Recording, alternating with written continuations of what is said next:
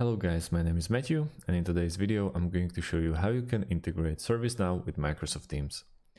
First things first, we have to create an account at servicenow.com or log into our existing account. If you're familiar with ServiceNow, you know that the fastest way how we can make this integration work is through third-party app. I chose Automate.io and I will leave the link in the description underneath this video.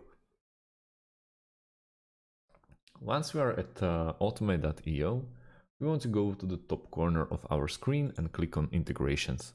Once we click on Integrations, let's go to the bottom left part of this pop-up window and click on See All Categories.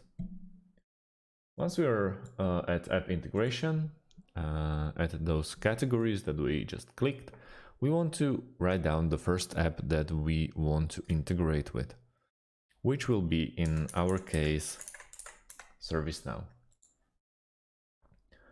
Once the ServiceNow is integrated, we want to go to the opposite side and we want to go and write down Microsoft Teams. Once we are here, as you can see, there are some popular integrations that we can straight away use as integration, like add a record in ServiceNow on a new channel message in Microsoft Teams, for example.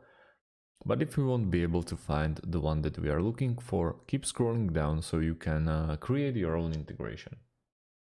Just remember, on the left side, underneath the triggers, you want to start with a new record or record update. Simply, you want to start with a ServiceNow. So I'm going with the first one. And on the opposite side, underneath the actions, you want to go with Microsoft Teams. So I'm sticking to the first one, for example. Now all we have to do is click Try It Now button and we'll get redirected to sign up page of Automate.io.